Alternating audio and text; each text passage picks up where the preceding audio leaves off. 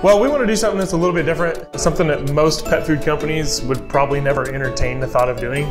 We wanted to prove that we believe in what we do. We're not going to feed your dog something unless we've eaten it first. So you decided to go on a diet of your own dog food for 30 days. That's correct. What's up, guys? I am on day 2. Okay, it's day 13 of the dog food challenge. Day 23 of my 30 days of dog food. I've only got 7 left. He's always going to be outside the norm, and I think we've seen it come out in this 30 days of dog food challenge. It's a little different now with dog food and bowls. His goal was to prove that the food is healthy. Texas man ate only dog food for a month, says I feel pretty fantastic. You know, that's what I do every morning. I get up and I barbecue my dog food. This is the craziest thing I ever heard. What's wrong with you, Mitch? He has since lost 20 pounds. He says it's made him healthy. How do you do this for 30 days?